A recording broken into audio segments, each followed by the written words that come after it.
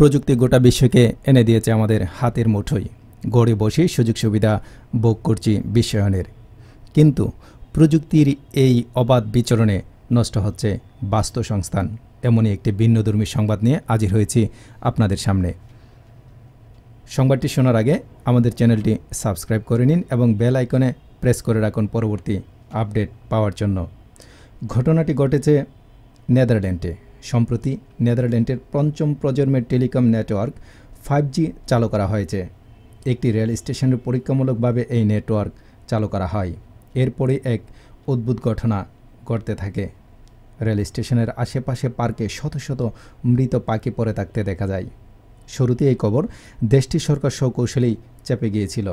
তবে একসঙ্গে 150 পাখি মারা যাওয়ার এই খবর আর চেপে রাখা সম্ভব হয়নি। ছড়িয়ে পড়ে নেট জগতে, ভাইরাল হয়ে যায় এই মৃত্যুর ঘটনা। সব মিলিয়ে মোট মৃত পাখির পরিমাণ 297টি। মূলত 5G নেটওয়ার্ক সিগন্যাল কতদূর পৌঁছায় আর পরিবেশ কোনো ক্ষতি করে কিনা তা জানার জন্যই এই পরীক্ষামূলক সম্প্রচার শুরু করা হয়েছিল 5Gর। কিন্তু এই পরিবেশ বিশাল ক্ষতি হয়ে গেল। মৃত পাখিগুলি গাছ থেকে পড়তে থাকে।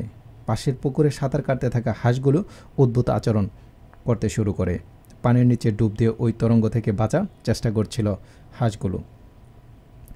ক্ষোভ প্রকাশ করে নেদারল্যান্ডের এক পরিবেশ প্রেমী বলেছেন, এত পাখি একসঙ্গে ব্যাকটেরিয়ায় বা ভাইরাল ইনফেকশন হঠাৎ মারা যেতে পারে না।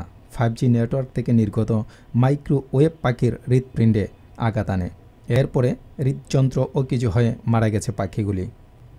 ফেসবুকে জন কোয়েলস নামে ওই পরিবেশ প্রেমী আরও বলেন, অনেকে মনে করেন কম শক্তি মাইক্রোওয়েভ আপনার কোনো ক্ষতি করতে পারে না। তবে একটি ইন্টারনেট ঘাটাঘাটি করলে জানতে পারবেন এ তরঙ্গ কতটা ক্ষতিকর।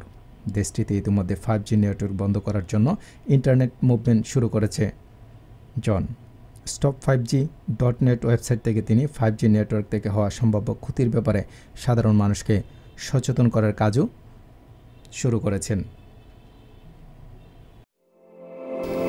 বাংলাদেশ থেকে সম্প্রচারিত আইপি চ্যানেল পথিক টিভি, বিশ্বজুড়ে এক মানবতার কণ্ঠস্বর।